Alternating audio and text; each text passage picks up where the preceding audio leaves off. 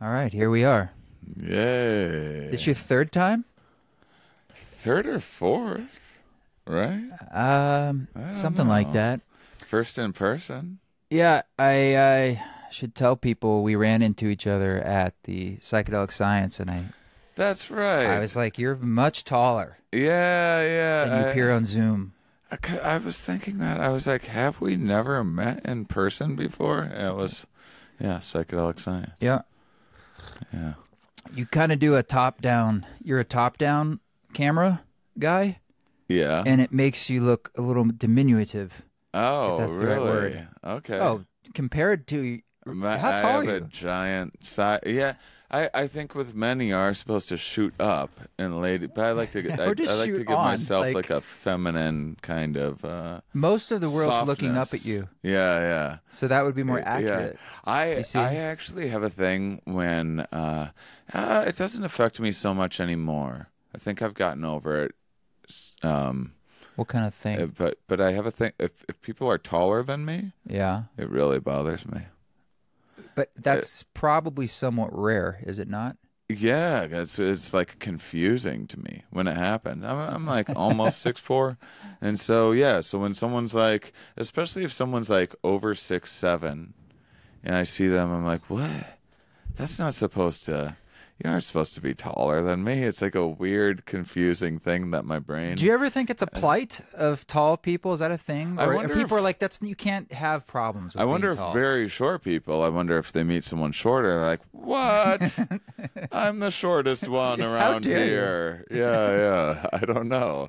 It might be. I think it's just. I think part of why I seem taller in person is it's not just a camera thing or eyeline thing, because I know audiences say the same thing, and I think that all of that it is that the brain just assumes That you're an normal. average height.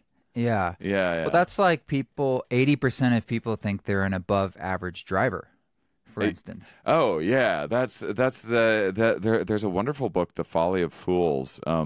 This guy Robert Trivers, who's this very bizarre kind of outrageous type character who has his own. I think he's had a couple trips to psych wards and stuff like that. His own neurodiversity, and I think some schizophrenic, schizotypoid, maybe some bipolar type stuff. Interesting guy. Had changed the world of evolutionary thinking.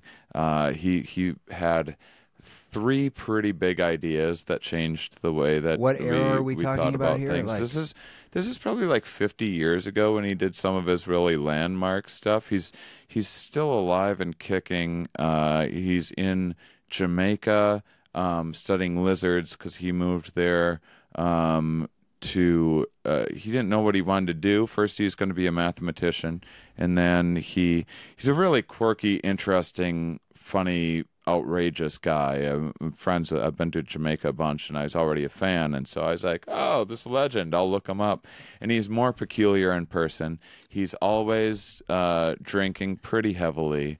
Like I think my first time I had him on my podcast, it was like probably a 10 a.m., 11 a.m. interview, and He's on the sauce? he was on the sauce already for that one. Every time I see him, he has a mix of a red stripe, a Bailey's, I think, With red like stripe? a little small little flask of Bailey's, a red stripe, and then there's another Jamaican drink. But he does the three. But He's making up a new drink there. It's like a white Russian with beer or something. yeah, it's always off-putting. Oh, and red wine, and that's the other one. That's disgusting. Yeah. He's kind of a crazy person. Loves weed. Loves bragging about his weed. Loves I was going to make a showing weed people joke, and then I was like, I don't want Jamaica. It's too on but the it nose. is. You go and visit his house, and he's like, Wow. It's very adorable. He loves to like show you where he grows his weed at and everything. he's And moderately like paranoid, 85-year-old.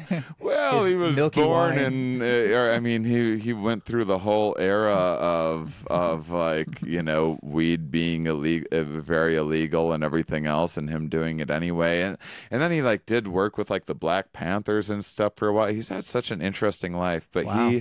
he moved to Jamaica as an undergrad. Someone was like, I need help studying lizards, and he's like, oh, all right, free trip to Jamaica. Got to Jamaica, decided that he really liked Jamaican women. And so he's like, I guess I study lizards now. He decided that. I And like didn't that. have much of an interest in lizards, and then came up with some ideas about, not even based on lizards, based on like watching pigeons and stuff like that. That changed some ideas of evolutionary biology. The reason why I'm talking about him right now is because he there's this book, The Folly of Fools, which, there's aspects of it you can take or leave like any book, but it's a lot about the evolution of self-deception and a lot about those very things of like 80% of people believing that they're in the top 50 percentile of drivers, of intelligence, of Right. Which, I mean, do you feel you fall into that category? I mean, I Are think, you better than average? I think that we all have aspects of that I think that it would be impossible for any of us to assess ourselves accurately on any given measure, and then some of us have like low self-esteem generally, and then some of us have it in like certain regards when we shouldn't. And so, yeah, I mean, definitely, I think the older you get, the more I'm like, am I that good of a driver? Am I that good of a parallel parker? Or do I just like, hey, watch everybody, I'm gonna parallel park right? Like, why? What's a weird thing? Do you show off like your parallel parking abilities? I'm very. I'll be proud of honest. If mine. there's a car full of people and I have to parallel park, I feel pressure, but I feel like I'm gonna kill this, and I'm not gonna say I'm very anything. proud. Like I'm gonna do it in one move and see if anyone's like, "Wow." Yeah, no, I announce it. Yeah. I make an announcement that I'm Hey like, guys, check this out. Yeah. You're, Or, what'd you you're think of in that? for Huh? a real treat right now. This is. I think so. I think that. I mean, having experienced. I've talked in the past about various mental health issues of my own, and mania really. When you come down from it, it highlights just how delusional you can be, because you can have, like, I was exceptional at math. I really was. I was horrible in every other. I never cared about school generally, and math was just the one thing that I didn't need to care or pay attention, and I was just the top of the class every time. It was another thing, like being tall. If someone like had a better test score than me ever in math, I was like, what? Like, that's not. How did that Wow. happen? And I was good at teaching it and everything else. And that was like up until calculus, and I was smoking weed all the time, and then really stopped caring. And then you like really needed to actually pay attention to learn calculus. Well, anyhow, you have a manic episode and you start telling yourself stories of like, how is this happening to me? How am I tuning into these like special messages within the universe? And then you like look back through time to like figure out like, well, what's special about me? And then you go like, oh, well, I was good in math, and like, oh, I must be a math genius that's now figuring out all of these special codes and these new forms of math that other people haven't figured out, and really it was just like, You have the code. I had more of a fondness for algebra than a lot of people did, so it wasn't. I didn't need to like I didn't need to make a lot of effort to be good at it, because I enjoyed doing it. Much Right. like it's not very effortful for some people to learn a board game because they really enjoy it, where it's a nightmare to someone else. But I have a question. I was actually talking to Rod about this last night. Am I remembering it correctly that you had a mania episode, but it was caught on film?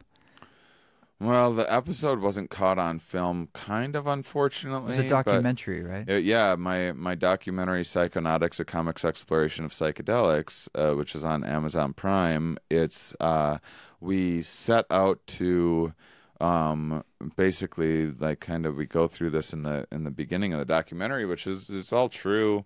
I didn't really know what I was doing with the documentary. It was just like, we knew we wanted to make one, and I was on this tour, the psychedelic tour at the time, and I had an opportunity. It was Psychedelic Science Conference 2017 to interview all these like juggernauts in the psychedelic research community all in one place, and so just filmed all that, and then they're like, now what? And I'm like, I'll just do a bunch of psychedelics and we'll film it, and like, it'll be great because I'll show people that these things aren't that crazy, and you can even do like more than you're supposed to more often, and nothing to worry about. Yeah. And was this like in a hotel room, or where were you? At home? Oh no, we went to different, like, I went to a ketamine clinic for ketamine, and then I went to like for mushrooms. I went there's a guy, speaking of Jamaica, a guy who ran a mushroom retreat in Jamaica. How did you fund this? And I had a producer that was interested in what I was doing, and his name was Matt Schuler, and him and the director Brian Bellenkoff, they make a lot of comedy specials. They last year, I would guess they made like close to 100 comedy specials. And this like, they crank out comedy specials. So he's big into comedy and everything else, and has always wanted to do something that's not 2017. Something comedy related, but not 2017. 'Cause that's a very different era in the psychedelic space. Oh yeah, really nothing like it is today. Yeah. Still pretty fringy. But I went to do ayahuasca to prepare for doing ayahuasca on camera, and that's when I had my break. Oh, gosh. And and it was, and then I was super paranoid. Like it basically, the filming of the documentary came to an end. I wasn't very helpful in editing it because I was like, I thought everything was a trick, and I like wasn't trusting How long the did this editor go on? and The the episode. I mean, let's see. So ayahuasca, I never quite came down from it. I was pretty manic and wrapping up enough for my girlfriend to be concerned for like a week before I then did mushrooms at Roger Waters' concert. And then that made me just like absolutely crack. And then my girlfriend, exceptionally concerned, trying to talk me into going to a hospital. There was like about a week of that. Went to a hospital the first time she was able to talk me into. Like just hospital. Yeah, like tricked myself into, like, I was just coming up with like bizarre ideas. That sounds really rough. Oh, yeah. Because especially with paranoia, I could just think you don't even know. There's no one to trust. I didn't. Or get help, I should say. Well, like, one of the worst things about it is that you go, like, the logic of it all kind of makes sense in a way that's also just horribly wrong at the same time. But it's like you could see how a brain could get to that, which is that you start coming up with these ideas of like, there's a lot of depersonalization involved, and like, oh, this has been a simulation this whole time. Why? What is the purpose of the simulation, and why am I the center of it? Because you're kind of defaulting back to these baseline cognitive biases, egocentrism being the single greatest cognitive bias that any species experiences. And so then you find yourself like, once again at the center of this simulation. So why are you at the center? Are you in charge of it? Is it in charge of you? If it's in charge of you, why? Is this some trick on you? And then if it is a trick, and it is like a Truman Show-ish type experience that you're having, then the people that you care about the most are actually the ones who must be the most in on it. They're the ones that must be going through that is a slippery slope. Most hoops to like be in on this ploy, And so it's terrifying. So then the people that care the most about you, the people that are doing their best and looking out for you, they're the ones that are the most in on it, and that's such a dangerous territory. So it is compounding on itself in a way. But what pulled you out of that? The first time meds. The first time it was just meds. kind of taking the chemical temperature I down. I mean, a lot of it is just lack of sleep. So what would happen? Like the first week, went to a hospital, and then they were like my girlfriend drugged me there, and I reluctantly like it. You got to catch someone in just the right mood to get like bipolar people are notorious for being resistant and not open to treatment of any kind. Like people that are borderline personality will often be like, "Oh, I'm borderline. Oh, okay, I'll." It's borderline. I'll like attend to that or take like the meds or whatever more likely than someone that's bipolar. And so yeah, so the first time I think it was, I mean, it's a little foggy at this stage, but I know at that time it was just like, you know what? It was, I do need to go to a hospital to talk to a doctor to get them to tell my girlfriend to stop like giving me a hard time about, like, clearly a doctor will be smart enough to understand how genius my ideas are.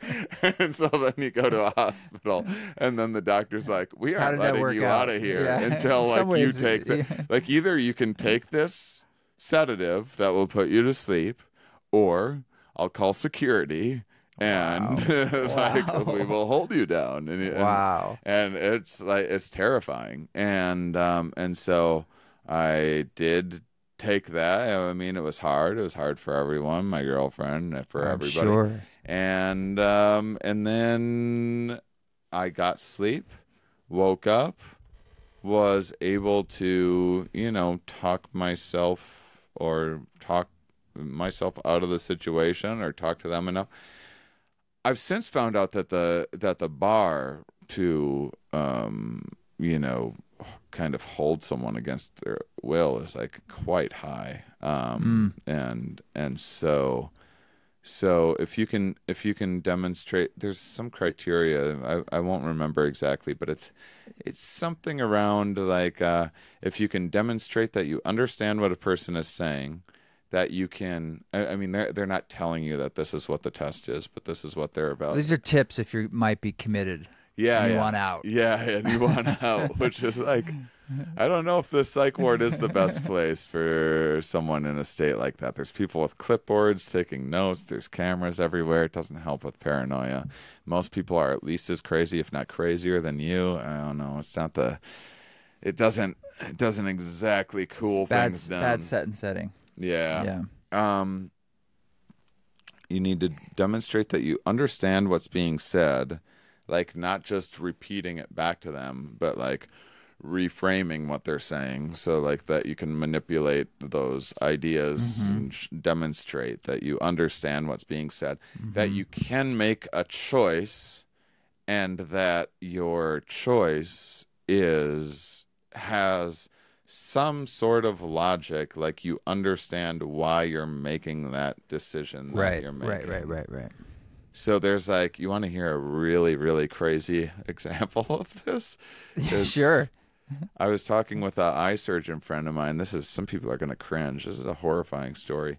Trigger warning on warning. descriptive surgeries is my guess. Yeah, I have a friend who went to medical school for. I'm going to pull up a picture to show you. Oh Jesus! The picture I'm going to show you is you're gonna get a kick out of. This isn't the horrifying thing, but so he went to medical school. He became an eye surgeon. He kept going to school to get more and more specialized. And at first you tell yourself a story that like, I'm going to help kids that like get their nearly lose an eye, and now they're going to be messed up for life, but I'm going to do plastic surgery and then they'll have a normal life. And that's the story that you tell yourself. And then you get into it and you end up fixing old people's wrinkles to make their eyes look a little bit better, and you make a fortune doing it, but you're not doing a whole lot of good in the world, really. And so then you need to think of things that you can give back. And what he does is he's Chicago, he goes to Cook County once a week and helps train like other eye surgeons and stuff. And Cook County is like the community hospital there. It's notoriously one of like the rougher Chicago? Yeah. Isn't that where ER was supposed to be? Remember that old TV show? I believe so. Yeah. I mean, it's one of the I mean, there's like lots of science studies and stuff done there because they're like, it's like such a like lost cause of a place so much that they're like willing to try anything, and so lots of like new systems and stuff are tried out there. It's a very like guinea pig kind of hospital because they're just in over their heads constantly. And so he goes there once a week and makes the rounds, and he's usually the only he goes in and like there's a lot of things that he does that's like he's the only person that comes through Cook County that would be able to do this, so you need to wait until the Wednesday or whatever. And so he's like the normal thing that'll happen. He's like he doesn't ever get called this. This is just routine. It's like many times a day someone comes in, they're a mechanic, they didn't put their eye safety on, and they have little shards of metal in their eye, and so you just like take a pin and pop it out. That's just your general run-of-the-mill eye emergency.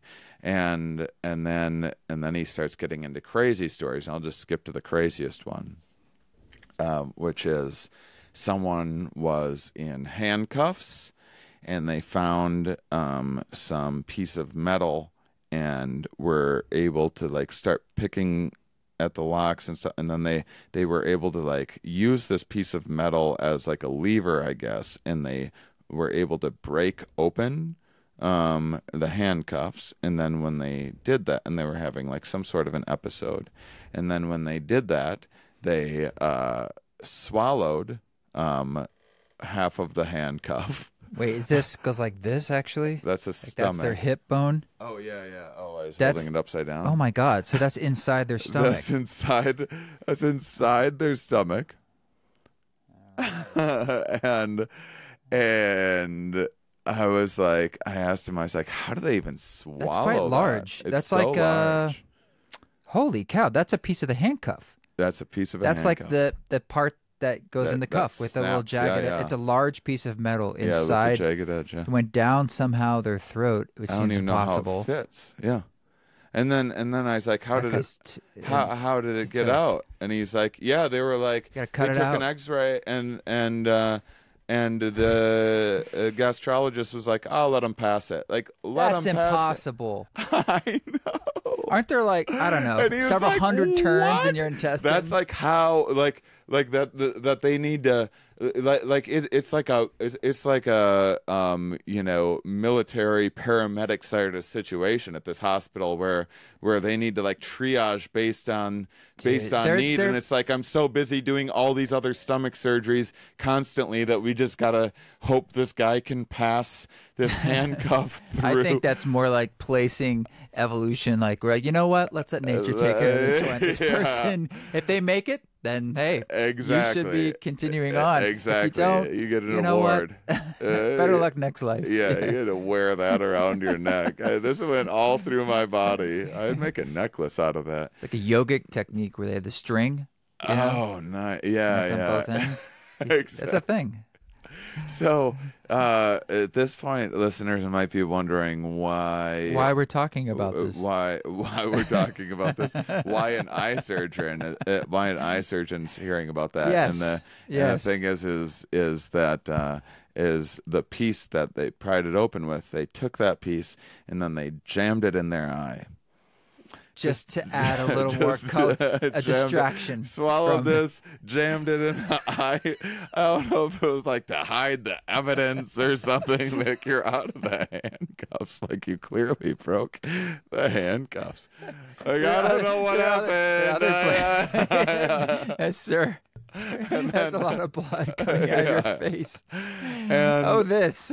and so like, he's walking to this appointment as they're telling him, and he's like, what do you mean, like, jammed it into the he's like in its eye, it's like in his eyeball, and they're like, no, it's in his orbital lobe, it's behind his eyeball. Oh my God. And he's like, well, can he see? And they're like, yeah, he can see out of that eye still. And he's like, oh, so he wants it out? And they're like, no, he wants to keep it. Because it's a secret chip that's helping him read minds.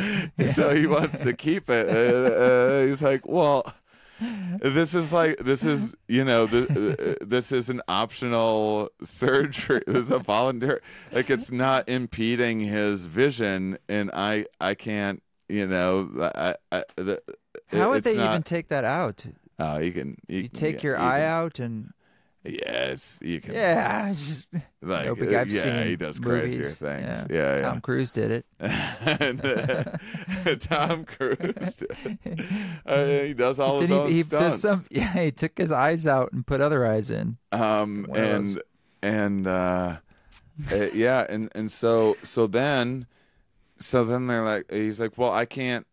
Because they can't just operate on your eyeball without your permission if it's not like a life-threatening situation, because if something goes wrong, I would think he would get infected. Blind. Yeah, he didn't wash his hands before he shoved it in there. He didn't sterilize it. Well, there's a lot to worry about when you've just jammed a piece of sharp metal into your eye and you love it there.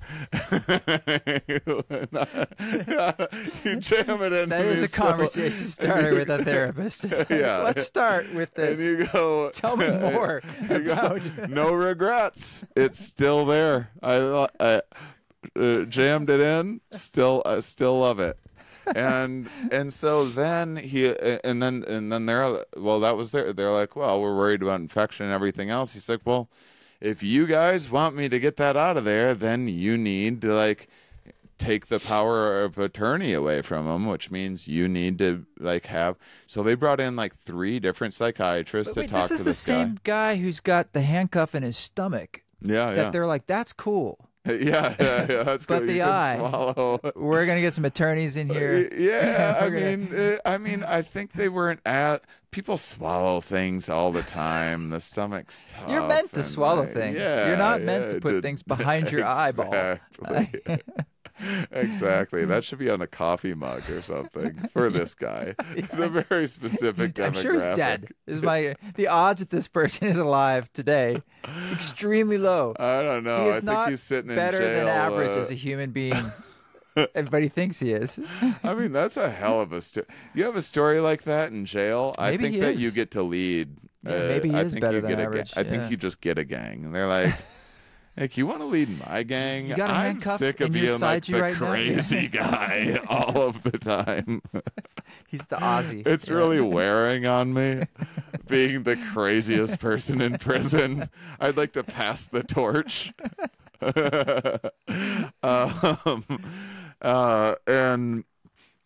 So this is how I found this. Is that, like, the psychologist came in, and then we're like.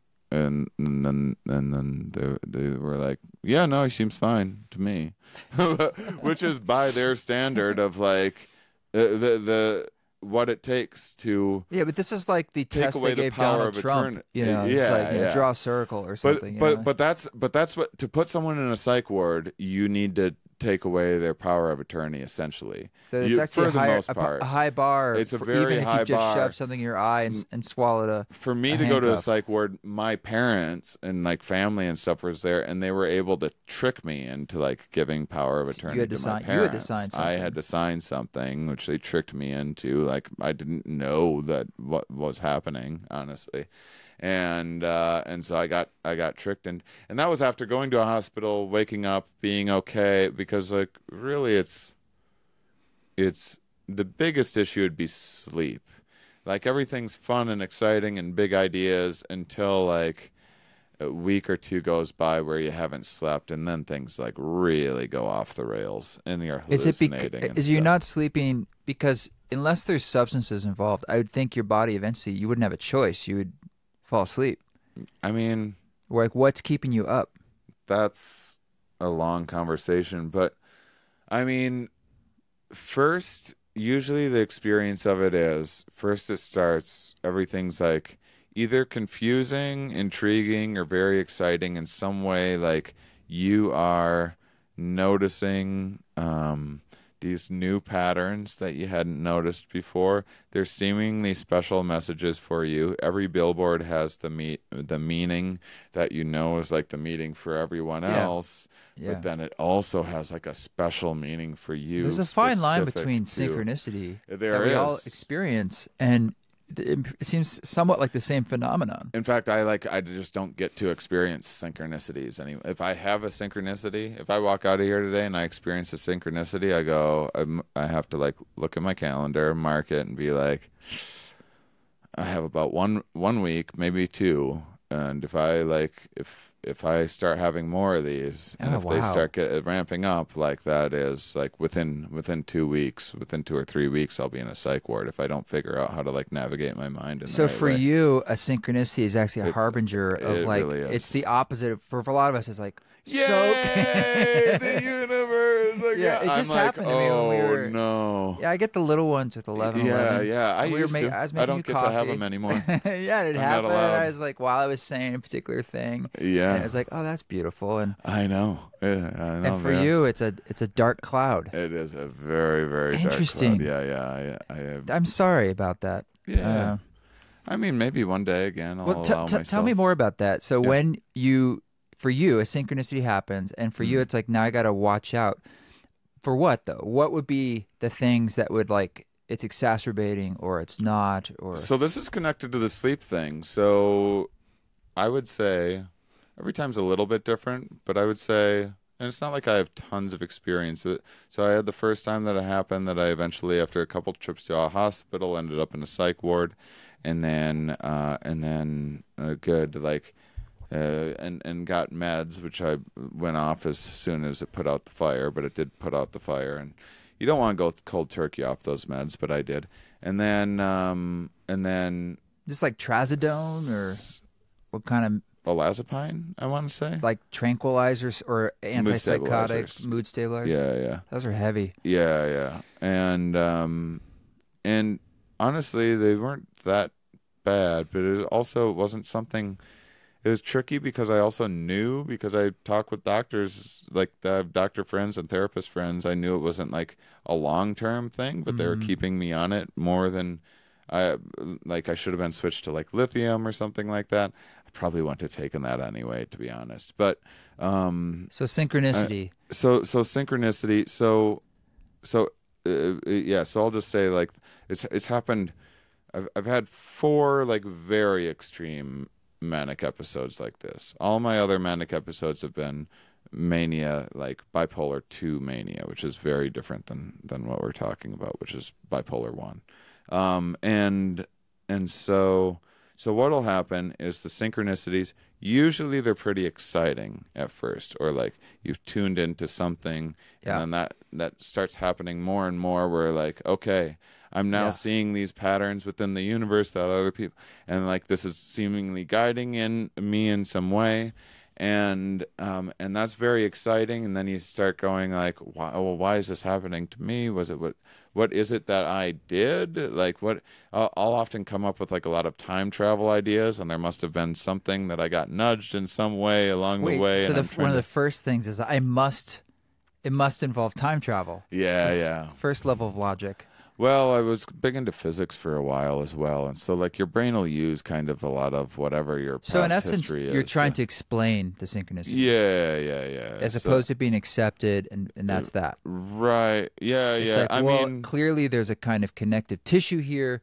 What is it? What is its meaning? right. Is it more than just this thing? Will it continue? Blah, blah, blah. Yeah, because it starts to come along with like responsibilities too, where it starts seeming like you're controlling like certain things, Self-aggrandizement.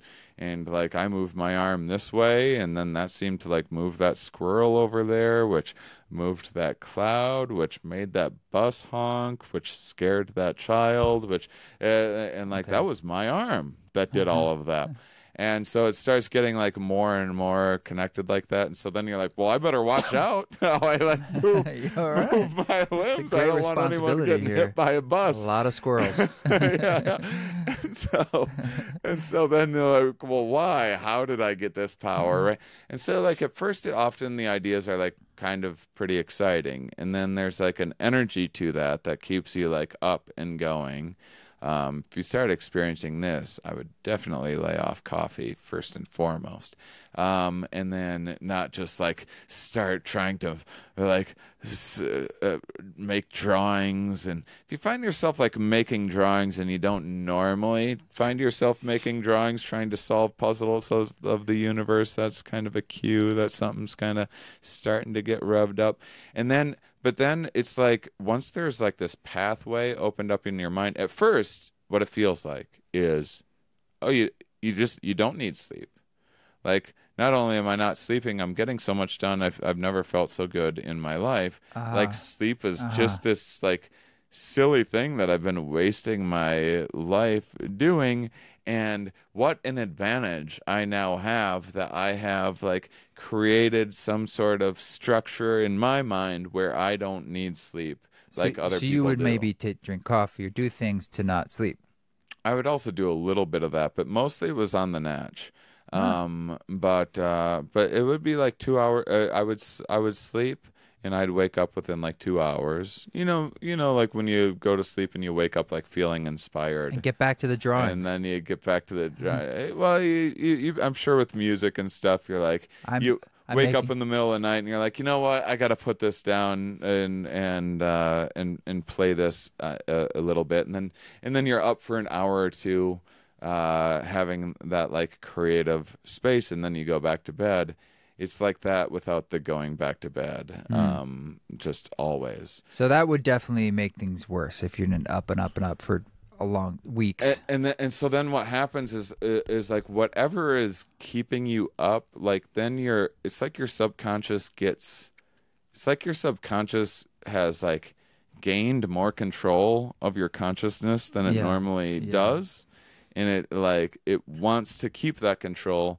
So then once like enthusiasm and inspiration run out, then it will just go after any salient emotions that will keep that engagement there. And so then that's when like it'll be like anxiety or like paranoia, and then often there's like it'll use disgust a lot, like you'll just be like looking around and you'll be walking and you'll see like a dog like poop on the sidewalk, and like in your mind you're just like in your mind's eye you just see the whole journey of the poop in like the way that you just never have before, and just this revolting and it's just like the imagery in your mind's eye will just become like, it'll be like horribly violent or horribly just disgusting or sexual. Kind of amplification just on many levels. Yeah. Yeah. Are there analogs in any way to depression, when like depression for me in those episodes has felt so distorted, and part of you is aware of that, but it's almost like when you're really angry, you're aware you're really angry, and you're in this weird state but part of you kind of enjoys being angry. And when you're depressed, like you kind of know it, and you don't really feel in control of getting out of it, but you also see it in a sense like, man, nothing is positive right now. Yeah. And I know that a while back that wasn't the case. Yeah. Most things were fine. But right now it seems like so I mean, is there even that part of you? I'm just curious if there are any similarities, or if you've ever dealt with depression, or if they're very different, like that. These manic episodes of like distortion mentally. Yeah, I mean, it's kind of like it's the same in that it's almost the exact opposite, which is instead of up, it's just down. Yeah, and I mean, that's I mean, state dependent memory is a hell of a thing, which is just that it's a fun, well studied phenomenon, which is like the environment that you're in is just wherever you're at tends to feel like the way things always are. Or are always going to be, and when you look back, we're the brain's more of a validator and confirmer than it is, some objective truth assessing machine, and so when you're in a really depressed state and you look back on life, like of course you're going to remember like when things went wrong and all of this, and it's like it's always been this way. It was very testable. They have people like bipolar people or just regular people experiencing all sorts of moods, and whatever mood that they're in, they also ask people like, how would you say your life has been generally? And if they're in a positive mood, they tend to be like, I've had a good life. Above average. Above average. If they're in a shit mood, they're like, it's been meaningless. My whole life has been misery. So you're here in town because you're on tour doing your show, which is largely around psychedelics. Yeah. And you're talking about these episodes and stuff. I mean, some of the indicators that people talk about with psychedelics is this family history of schizophrenia or bipolar. Sort of they ask you, have you or your family members been hospitalized for a mental health issue? And looking back or looking now, I mean, you're someone who has enjoyed many psychedelic experiences. That's a lot of what your show is about. Yeah, still do. Which is very funny, by the way. Oh, thanks. And you said this is an indefinite tour, right? Like people can probably catch it somewhere. I pretty much know what it's basically. We're making one trip around the entire country, maybe doing some European stuff in Australia and maybe some other international things. And then making another trip because a lot of the way that we route things, it's a lot of times just a certain city won't work out with the timing, especially the first part of the tour kicked off so last minute that we will, in the second leg, we will go back to every venue that we liked that sold out, which has been like every single one so far. And then we'll add all of the cities that we wanted to go to but missed out on, like Missoula, Montana. I mean, how many dates are we talking about here for this show? How many dates? Potentially. Like a few hundred, I think. Wow. It's going to take a couple years to finish. Damn, man. And then I'll be done. But I also have a meeting about making it a special and stuff. And so if that happens sooner, then I'd maybe just move on a little sooner. So we'll see. But I'm at least going everywhere in the U.S. Everywhere. Everywhere. Like I mean, within a few hours of like every any state. City. Oh yeah. Seriously. Oh yeah. That sounds unbelievably crazy to me. But I mean, I'm going. And there's people in every Boise state right now. interested I'm going to in Twin psychedelics. Falls Like, oh,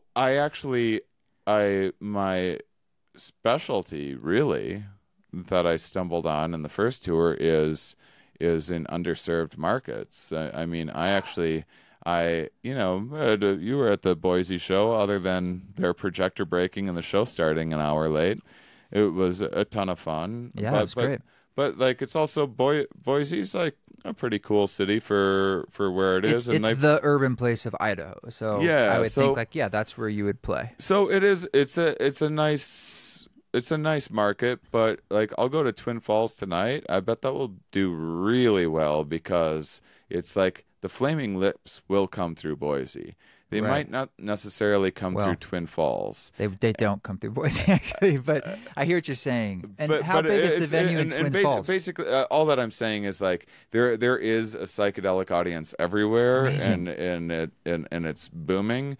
And usually, if you find places that like I use the Flaming Lips as just like, if you went to say Minot, North Dakota, some city that you've never heard of.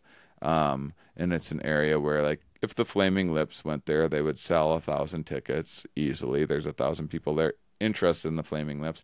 Nothing else in that city has anything to offer any of those people. It's a like shithole, like hyper opposite of like anything like artsy, or but there's curious, creative people everywhere, and those audiences come out like crazy. So I actually do the best in cities that you wouldn't think. Is there a certain size though? It's like the city or the area has to have at least a certain population. Just for a numbers game. I'm about to find out, so I'm pushing it, and I have a couple like 600, 800 seaters in Billings, Montana, and Bozeman, Montana, and those are small. Those are like markets. One I think is like 60,000, and others like 100,000. People, Bozeman's a bit more like that you probably get people. Yeah, I would think because it's more liberal and it's doing pretty well.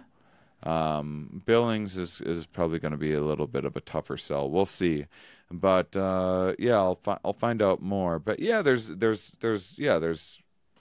diminishing returns on what I do to get the word out and everything else. There's only so many people interested in psychedelics in a given area, but those areas that you wouldn't think of, those are the most enthusiastic crowds. Where if you were like, hey, where would you think you'd go to do a psychedelic show, and you'd be like, oh, maybe San Francisco comes to mind, like LA, New York, something like that. Those are going to be like the hardest markets, because there's already so much of that. A lot of competition, and it's expensive to do shows too. And it's like there's people there have plenty to do.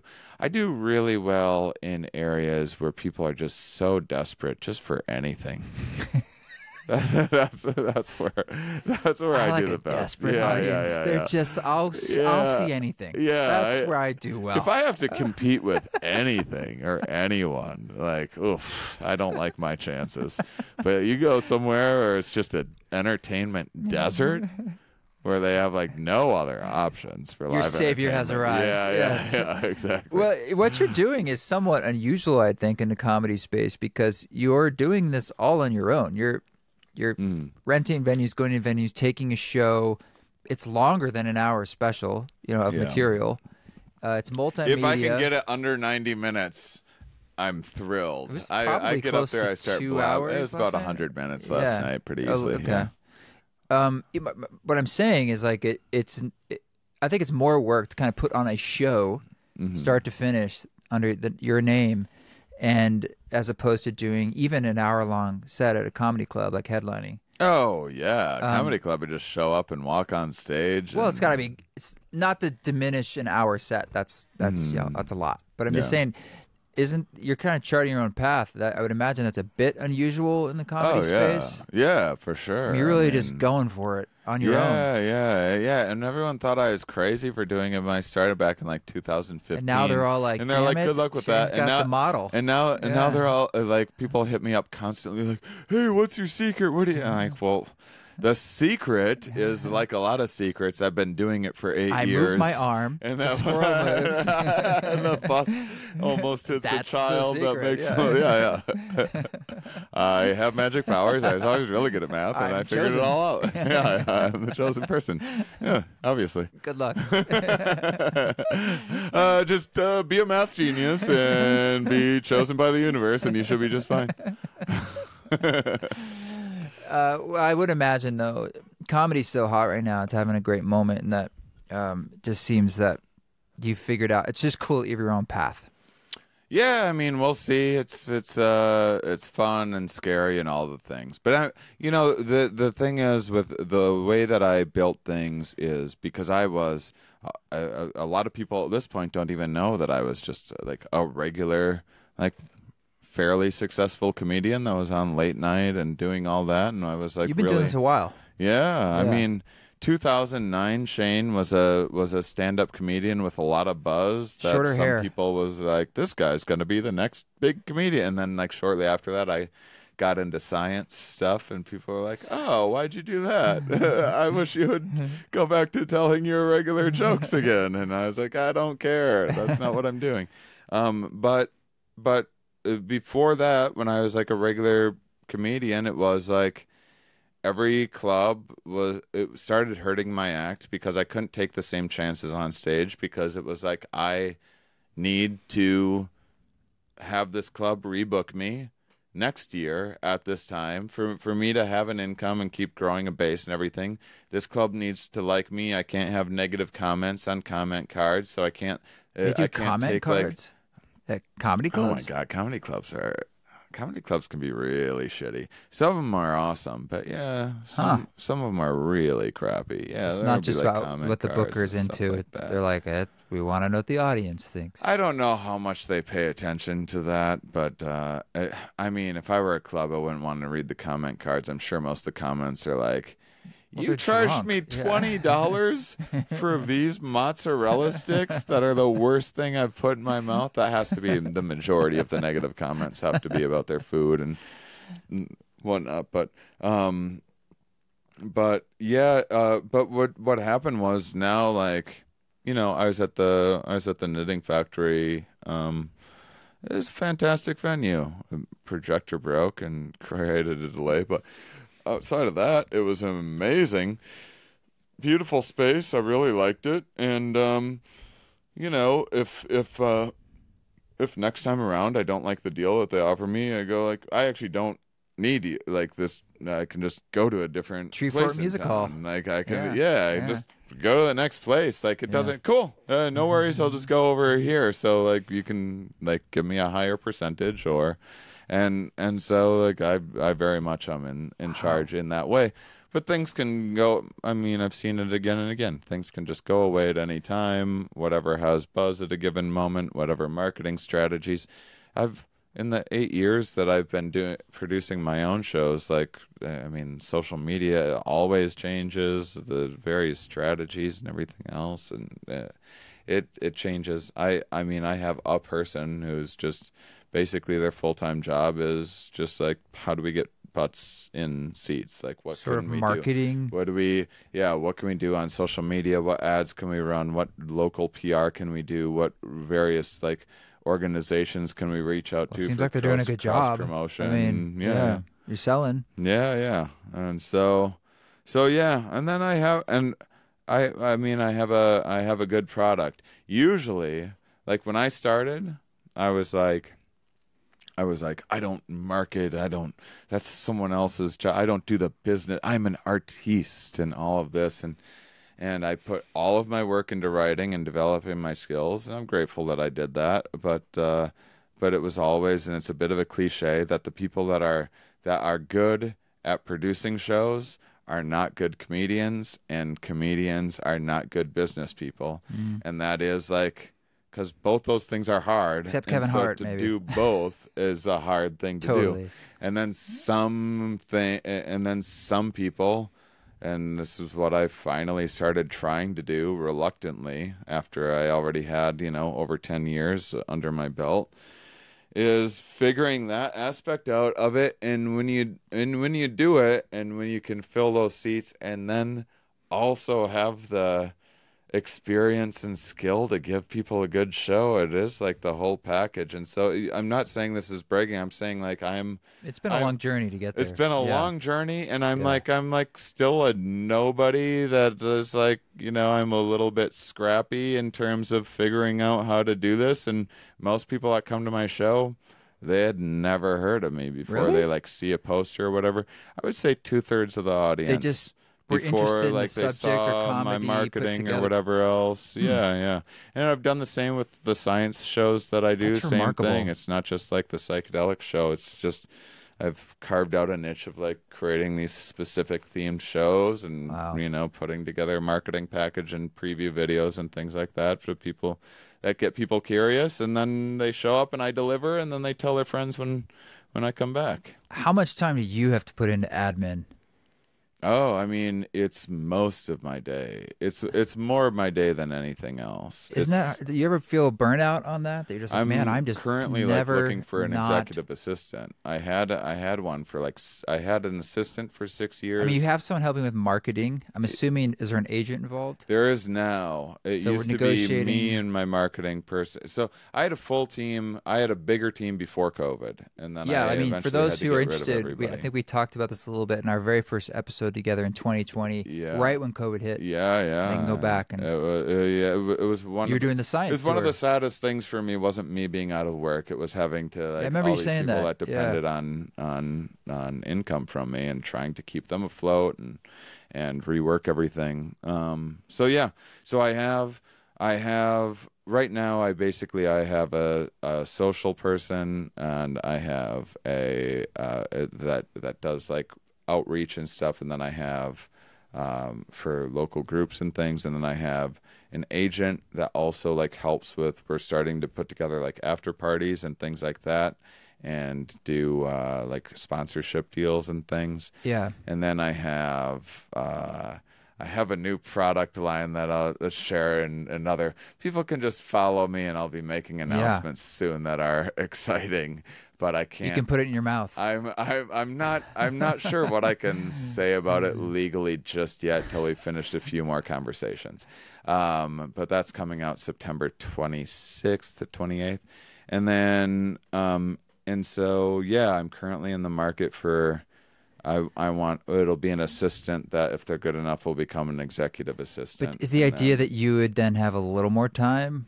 the idea is I want to like in the evening have an email that's like, here's everything that you need to do tomorrow. Here's the plan. Here's what's being done on your behalf. Here's what's being delegated. And all those And conversations, maybe then some of them on your behalf, because that's the thing. There's yeah, so many yeah. Yeah. But I things. still need to know they're being done. Otherwise, it's the thing Yeah. that like I wake You don't up in want the to middle track of the people night. tracking. Yeah, That's yeah. I have trouble with that. Yeah, yeah. And so I have that, and then I have artists that I work with. I have a VJ that does the show, and then I have a graphic design person who's like I'm starting to will probably be full time pretty soon. That also does Really? Wow. web When you say design full stuff, time, you and mean like they're working 8 hours a day for you? pretty soon they will be Just doing graphic design. starting next month. Yeah, yeah. But also like probably doing some stuff for social videos and stuff. I just hired someone. If people look at my social, I don't do any organic reach stuff.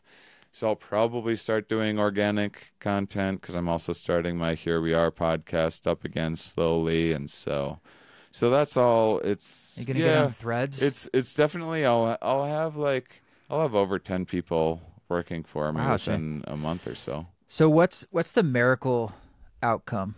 Like where if several years from now, 5 years from now? Well, honestly, like the psychedelic stuff is something that I reluctantly got in. I wasn't sure if I was going to get back into doing psychedelic comedy. During COVID, I had a lot of like mixed feelings about Yeah. my own relationship with psychedelics, the psychedelic community in general, and really it was psychedelic art that sucked me back in. I reluctantly took a MC gig for this Oh yeah, you conference, did Meet Delic. Delic, Yeah. and Vegas, and it happened to be at this Area 15 place in this one of those Van Gogh exhibits, the 360 degree space. And I'd already been before COVID. I have like two projectors with me and stuff, and I would set up things, and I was trying to do multimedia stuff anyway. And when I saw that, I was like, that would be an interesting project to take on if I could because I've always liked working with the artists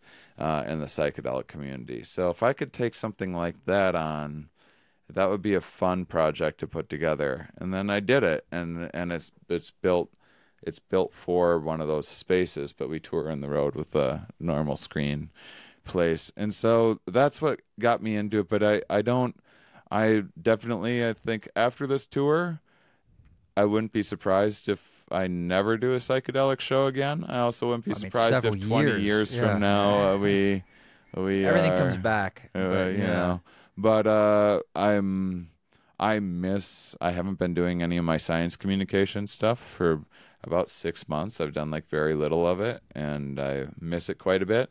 It's something that's more important to me. The other thing is that I've always been hyper conscious about pigeonholing myself as like this psychedelic comedian. Yeah. Because I'm so much more. And now I'm just like, after this tour, I'll have enough money that if I want to rebrand myself to do whatever, I can do that. And I never cared about money before COVID. And now I'm like, no, I'm going to make a bunch of money and make sure that I feel more secure. that I'm never living in my parents' basement again, no matter what happens to the world, and have a team that feels secure and everything else. And so now I'm in a position where I'll be able to rebrand myself. So I'll probably finish this tour, make some specials, and then do some science shows that I'm far more interested in. Yeah. Well, okay. Just a couple. Are we good with time? I'm in no hurry to do anything. A little sciencey, or not. But I just want to be remiss if I didn't ask you about music and psychedelics. Yeah. Sort of your thoughts on it. Is there a Galaxy Brain time? No. No, yeah. But I'm making a doc on that subject. I think I told you about it. It's called Music from Mushrooms. And, well, you're being filmed right now by another camera. This is wonderful. Yeah. I got to send you my ketamine playlist. Sure, please. Yeah. Please. I played you one of the songs the other night. Oh, God, what was that? That was weird. Yeah, in a good way. It had all this high frequency, like ADM things then, going on, and then like a child voice and stuff. It's like very it's something that I like to throw in like halfway through a ketamine trip. People are going to want to know what it is. You know the title or the artist? I can look it up. What if I share the whole play? Because I just want people to experience the way it's meant to be experienced. The opposite of East Forest for Academy, basically another polarity. Let's do it. Because I want people to have a full ketamine experience, have it, and then be. They'll know what song we're talking about as soon as it happens. What he's saying is he's going to drop this in the middle, I'm sure, of a journey, and you're going to be like, what? What? Yeah, exactly. And it's meant to have that effect at the perfect time. I honed a playlist over hundreds of ketamine experiences, and it's delightful. Oh, I'd love to hear that. Yeah, I'd love to hear that. I always like to hear different perspectives. But the role of music, it's a big thing, and it always has been, and I just feel like it's not given as much credence these days as maybe it should. And I don't know if there's just any thoughts or anything you've come across in your travels or musings or personal experience about like the role music plays in not just a psychedelic experience, but just sort of like in transformation in your brain and like our lives. Oh, I mean, so I don't, so there's this big five, this is, you've heard of like Myers-Briggs and stuff, right? So that's academics don't use that anymore. It's kind of like been scientifically like kind of not the internet ruined it. Ish.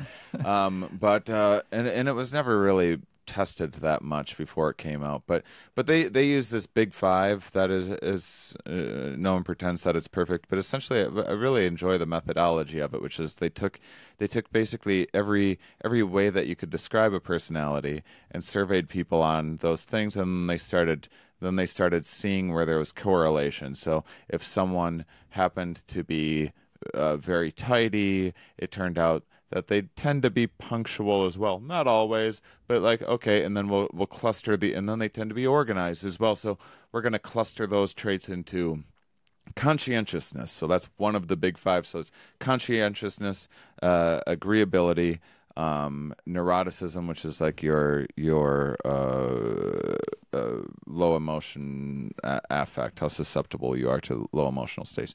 And then there's extroversion and openness. And so it's nice because you can kind of understand where you are on any one of those with just hearing explained what they are, but then you can really dive into it and get more analytical as it it gets endlessly fractal, like more complicated.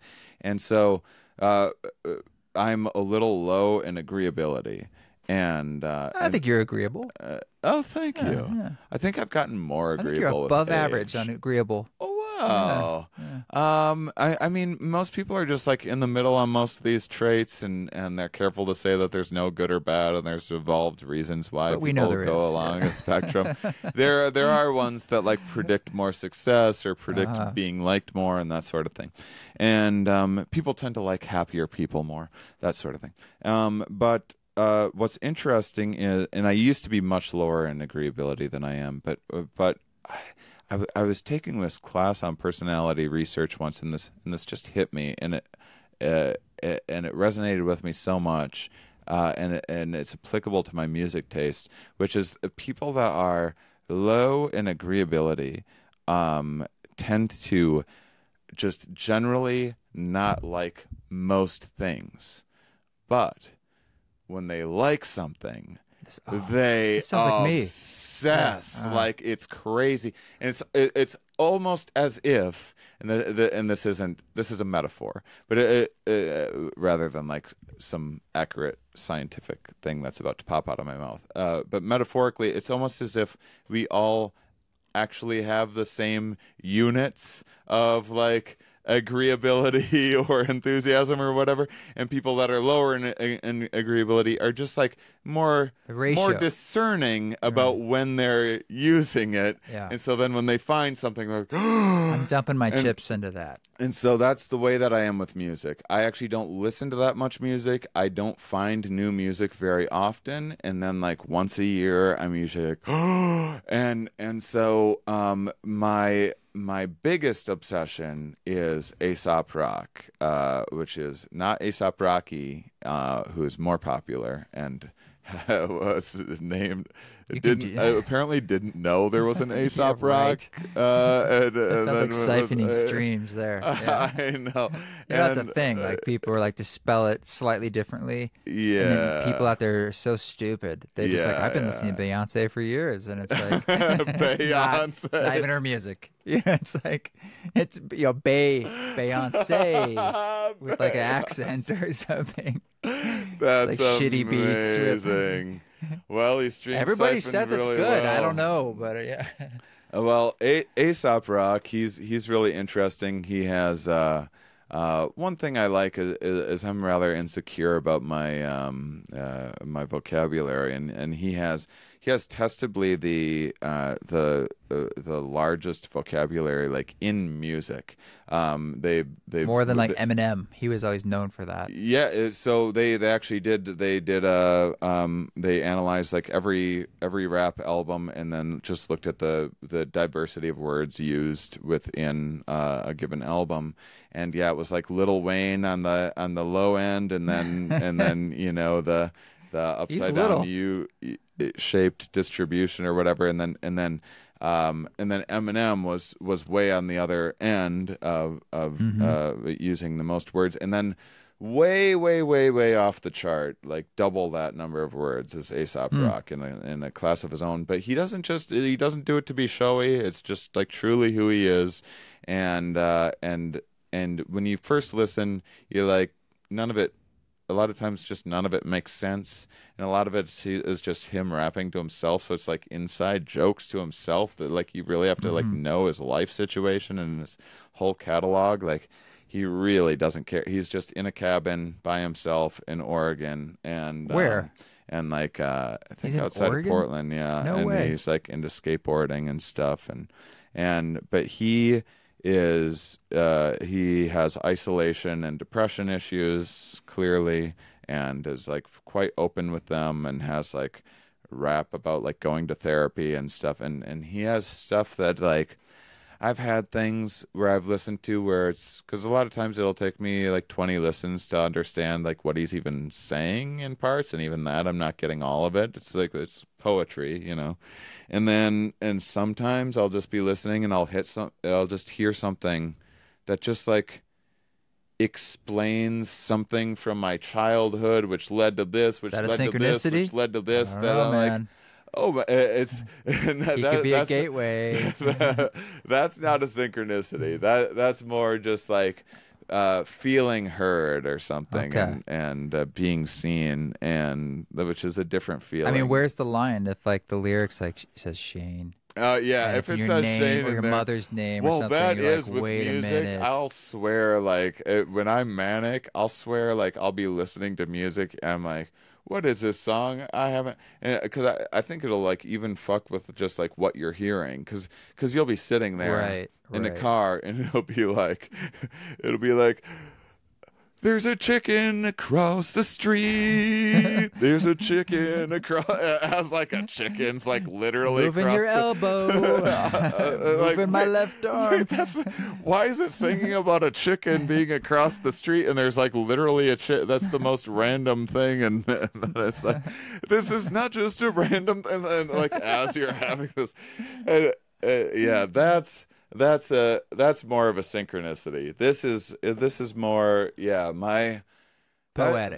that's my, because I don't like poetry generally, and so that's like my relationship with music is I find a thing and I get so incredibly obsessed with it.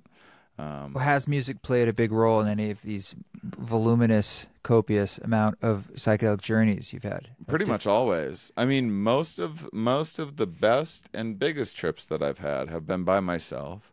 Before I started doing like full-on psychedelic comedy shows, I mostly just ate mushrooms by myself. I didn't even know, like, I mean, I guess I'd heard of Burning Man. You were doing research 10 years ago or whatever. It paid off. Like, honestly, I just loved mushrooms in particular. I was up for whatever, but mushrooms in particular, I just loved so much. And I just had such a personal relationship. And then the more experienced I got, I found that, like, if I eat mushrooms with other people, whether they ask me to or whether there's any sense of obligation, I will just subconsciously feel some obligation to be like the guide and the trip sitter, and whether it's warranted or not, I'll just have that in me. I'll be like attending to like, oh, does everyone have water? Are we like, what time is it? Where are we in the trip right now? How's everyone feeling? Do we want to go outside instead?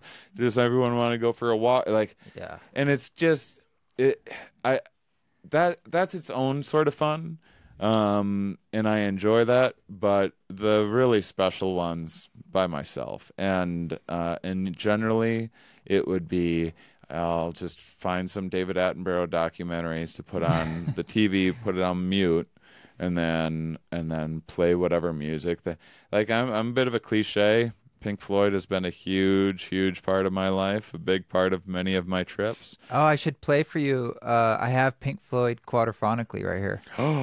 You ever heard it? No. It'll blow your mind. Well, sidebar, but like they made it quadraphonic, Yeah. right? And you'll hear like the Money song, da-dong, ching-ka-ching, ching-ka-ching. The reason there's four of them is because of you'll hear the music is different. Like that's why they did four of those. Oh, that's why that thing's here, because they wanted to bounce. Like it changes the album big time. Wow. And I have this is an Atmos system, but that was just quad, and you have to hear a little bit of it. What about? Oh, I absolutely will. What about Live at Pompeii? I don't Did have they do it that, with that, but we could probably get it. Oh man, that is special. So- Live at Pompeii, I think, is the best concert album that there's ever. Are you familiar?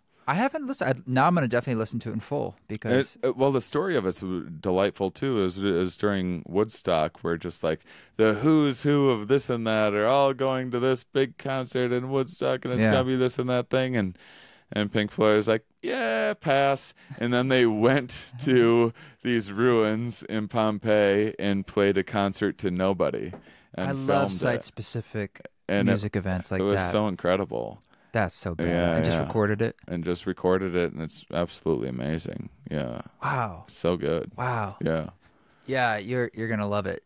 So music, you like to kind of, your ideal is journeying alone with the Nature Channel on mute, and music. Yeah. I'm surprised you're like looking at a screen. It's usually just like, Oh, you know. no. I like to have a lot of different options. And so usually I have Oh, I see. mindfolds, and I then see. I like to have the availability, but I want to have everything set up so I don't need to like figure out Oh, buttons on a definitely not. remote or Well, whatever. Like McKenna I would really say go for it. he Like I was. don't want to have to use my phone for any Oh, reason. totally. Yeah. I have separate voice recorders. This is another Ah, because they have the voice recorder apps on your phone. So you're like, well, why would I want one of these old school voice recorders that I'm just going to use? You want it for tripping. That's why. yeah. Because it'll remind you to take notes. You don't need to stop your music or use your phone Yeah. to use it. And I came up with this. It was after a ketamine trip where I got frustrated because I wanted to make a voice note, but I had to like find the Yeah. app in my phone while I'm on, peaking on ketamine, and then I hit record and it stops the music, and then That's I'm like terrible. listening to Buzzkill. it. It's such a, and Yeah. afterwards I was like, no, and I found I was in Raleigh, and it was like 4 a.m. I looked up at Amazon, like, boy, I'm like, do these even exist still? eBay, man. I bet you get one for like $5. Dude, $23 new off of Amazon, same day delivery. I ordered it. It was to my place by 11 in the morning. The world is so weird. It is, because it's like, Yeah, you need a tow? I'll get you a tow. You need a voice recorder? and it was so, because it's also like an impressive piece of technology that is so completely useless today. Like we're now so advanced past this impressive piece Yeah. of technology that it's surprising that it still exists. Yeah. And it does exist, and you can have it for the price of a pizza delivered By almost 11. just as fast. Yeah. Almost just as Yeah. fast as pizza and as cheap. It's like that would, imagine bringing a voice recorder back like 100 years ago, even 1,000 years ago. You're a wizard, but even Well, you would 100 have years stolen ago. a soul, Yeah. for sure. Two of my songs are voice recordings. I would often record myself right like at the end of the trip. So I mean, you're in Oh, it, that's delightful. but you can talk. Yeah, And yeah. it's more like it's essentially just I'm trying to give myself notes, Yeah. and then later on I sampled it, and one of them is one of the most popular songs. And I remember thinking like, this is too vulnerable, and people are gonna make fun of me, and this is just a guy, tripping. Yeah, But eventually yeah. it's like, I think I really edited it down, so it's really just maybe Yeah. 25 words. I love that. But it actually holds, I think, some kind of vulnerability and authenticity that we're all kind of Yeah, searching yeah. for. It's like, I don't care what people think. I'm just gonna. This is what came to That's- me, or this is what I felt, or this is what Yeah. I heard. I love that. Yeah. I mean, music it helps so much. I mean, have you done DMT without music? I haven't It's done a- any of these things without it's- music. It's a Yeah. different experience. It's like it'll leave you like wanting if you have experience with DMT and music. I mean, they're their own thing, and it's cool to just have this trade experience too. But I mean, there's a reason why if you listen to like classic Icaros or whatever, which is like as much as my skeptical side will be like, just anything that's like woo woo or tradition like or whatever, I tend to just like fires up a lot of questioning in my head even when I don't want it to, but I can't help myself. But Icaros, if you're on ayahuasca, there's reasons why. I mean the brain loves being surprised, so you're hearing like this predictable, and then out of nowhere just like where you're like, what the fuck was that sound? But it like lights off this whole like brand new image in your mind because your brain's like quickly trying to make sense of whatever the fuck that surprise was while you're also in an altered state, and it's fun. and it's so It likes to be- amazing likes and to turn fun, corners. and yeah, it loves to turn corners. And so to have that, to add that, to have music add that little extra bit of benign surprise during, because it's surprises during a trip can be awful. They can make things turn real bad, but music has that delightful like benign surprise that really often can heighten the experience quite a bit, and you also don't. I mean, you're experiencing kind of this synesthetic state, which is kind of crosstalk between senses that your brain has otherwise kind of compartmentalized to make navigating our perception more manageable. But it's I mean, every baby is born with kind of like into this blob of perception, and then your brain gets categorized. This is a shape, and this is a color, and there's this synaptic pruning that severs connections between those categorizations to make processing easier. And some people, that synaptic pruning doesn't happen in a certain region, and then they see music as color or whatever, and this is synesthesia. Well, psychedelics stimulates that same, so you get to experience this, suddenly music has color attached to it, Right. and maybe even sometimes a smell or something like that, and depending on. It's like you get to experience the wider bandwidth and spectrum of music that's always there, but Yeah. our perceptions just need to be tuned to hear it all. Yeah. So yeah, I don't know. So how could that not be good? I mean, you can, like, if we were just in this room, if I was just like in this room in just silence tripping, it also, I mean, looks like padded walls and stuff, so it would be a little At least freaky. it's white and natural light. I mean, you can Yeah, see the yeah. sky. It's not so bad. But There's a bed up there. outdoors in nature, I would say, but that's the same sort of thing where it's your perceptions maybe are heightened a little bit, so now you're hearing like a rustling or some little critter or something like that more than you usually would, so you're getting those kind of like benign surprises again. But yeah, music's been a very big part of my psychedelic journey, of course. Yeah. I mean, have you done much nitrous at all? What's much? Yeah. I So don't you've want to be done like, nitrous. Yeah. So like, let me put it this clearly, way. I had a friend who once told me that you should experience nitrous oxide with MDMA, and he said it's interesting.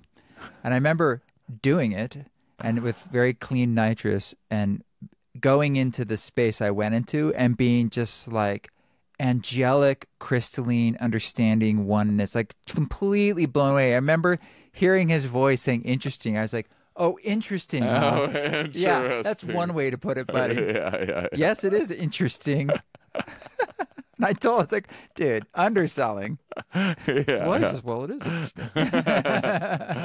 I don't know how many audio hallucinations that you've experienced It's on very nitrous. strange, yes. But it's like oh, this is Very strange. This is how people got into becoming DJs. They did nitrous, heard these sounds, and were like, oh, I'm going to replicate Dentists. that Yes, sound. yeah. There's a lot of dentists Yeah, DJs. that's where it all out there. began. Yeah, that's where dubstep started. It just sounds like you're at the dentist, actually.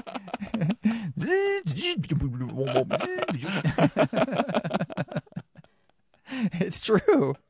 My friend Michael told me that we were at Burning Man like '07. He's like, this is basically just like dentist music. Nailed it.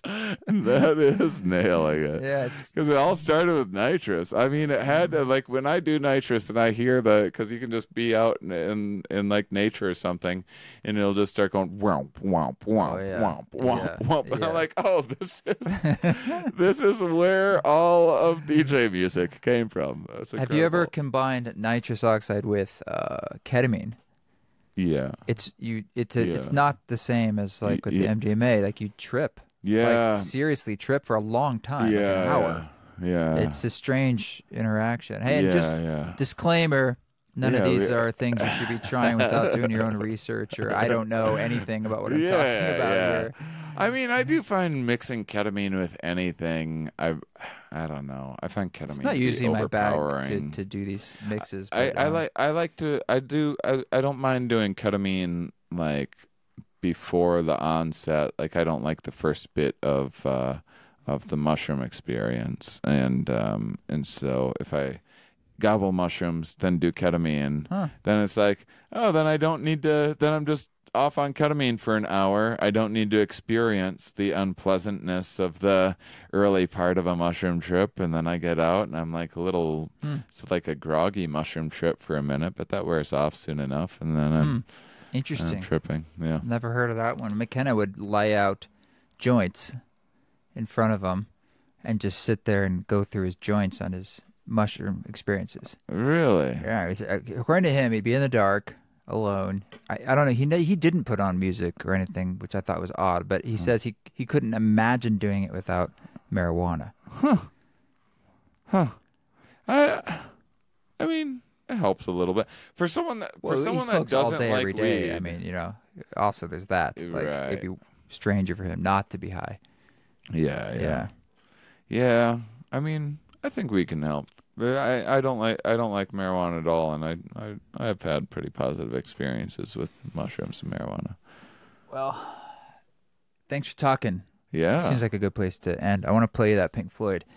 So the tour is on the road, and I recommend people seeing it. It's a lot of fun. There's and it's unique. live visuals and things with my VJ Michael Strauss bringing everything to life in real time. Yeah, and I mean, what's fun is partially that if you've had any experiences of any kind in the psychedelic space, it just feels like you're being fed all these like, we know the jokes, or it's like all these things. I'm like, yep, been there, yep, been there. And I think even if you hadn't, there's a lot of things are cultural memes. It's still a lot of fun. You won't be like, I don't know what they're talking about. It's very approachable. Yeah, absolutely. That's by design. Yeah, thanks for chatting. Thanks for having me. All right. Thanks, Shane. Until next time. Thank you. I'm gonna end this here. All right. You end this. You stop the recording first, right, and then let it process. Yeah. That's what I was looking for. I can't. There we go.